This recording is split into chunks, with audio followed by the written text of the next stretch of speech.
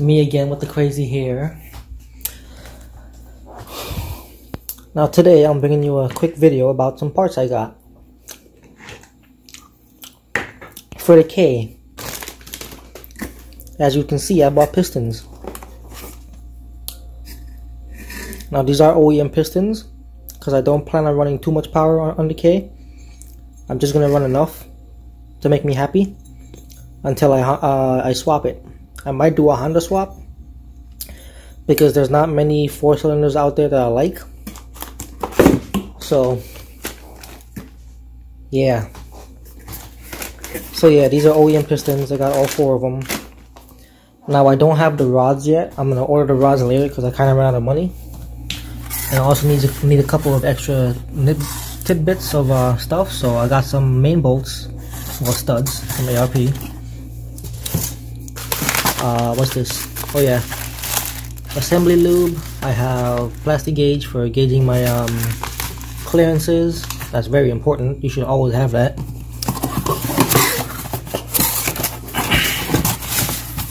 Now I'm not sure how good these guys are, King bearings, but we're gonna find out. It's funny because I bought main bearings and rod bearings, and when I bought the main bearings they sent me rod bearings as well. I didn't know that, so I bought rod bearings separately, but I guess I have 2 sets of rod bearings. So if anything, shit, extra rod bearings.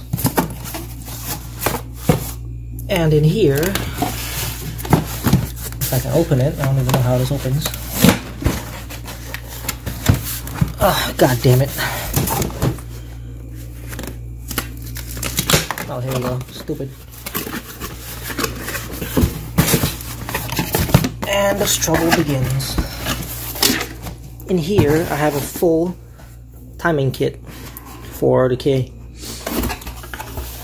So I got everything from empty plastic bags to tensioners and chain guards and all that crap. Came with this too, which is actually pretty cool. I didn't think they were gonna give me these, but got some extra gears and stuff. They pretty much gave me everything. I'm pretty sure these are cam gears, so I can't remember what the cam gears look like, but yeah, these guys gave me a crap ton of shit. So yeah, they even gave me where is it? All the seals and gaskets and all that shit that I need for it, so that's pretty sick. I'm gonna destroy that because that's like really important. Oh, and a fabulous new chain. Shit, I dropped it. But yeah, just a quick video on some parts so you guys are not like wondering if I'm ever gonna build that K or not, or build a 240 or not. So by the way, this thing is so freaking awesome. It's that cozy snack bullshit. Yeah.